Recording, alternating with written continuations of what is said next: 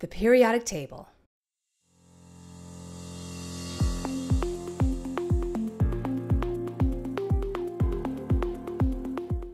The periodic table is a tool used by scientists to organize the elements. Elements are arranged by atomic number in a way that elements within a group or row have similar properties. Now, there are three main categories of the periodic table: metals, nonmetals, and metalloids, otherwise known as semi-metals. Metals are located on the left side of the zigzag line.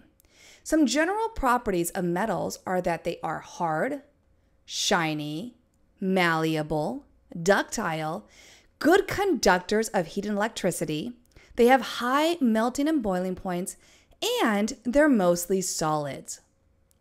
Metals are known for having 1, 2, or 3 valence electrons, which they love to give away while bonding with other elements.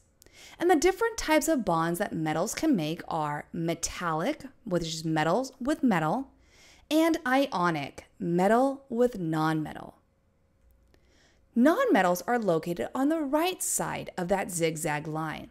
And some general properties of nonmetals is that they are brittle and dull.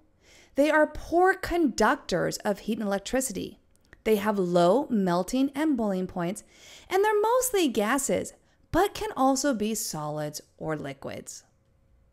Now, nonmetals are known for having 4, 5, 6, 7, or even 8 valence electrons, so they're always looking to pick up a few more to complete their shells during bonding. Now, nonmetals in group 18 do not form bonds, and that is because their outer electron shells are already complete. The different types of bonds that nonmetals can create are covalent, which is nonmetal with nonmetal, and ionic, metal with nonmetal.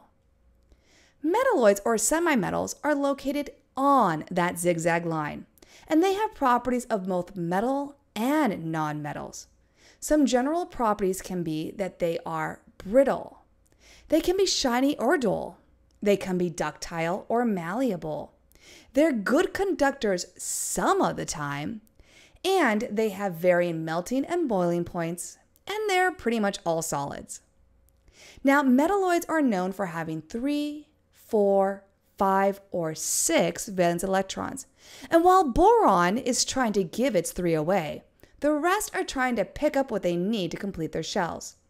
The different types of bonds that they can create are covalent, which is nonmetal with nonmetal, and ionic, metal with nonmetal. So which category does this element belong to based on its atomic number at the top right and atomic mass at the top on the bottom? This is metal. What category does this element belong to? This is a nonmetal. Thank you for watching another Adventures in ISTEM and Beyond video. Don't forget to subscribe and turn on notifications for more Adventures in ISTEM and Beyond videos. For more ideas on how to incorporate science, technology, and skills for life into your classroom, go to adventuresinistem.com.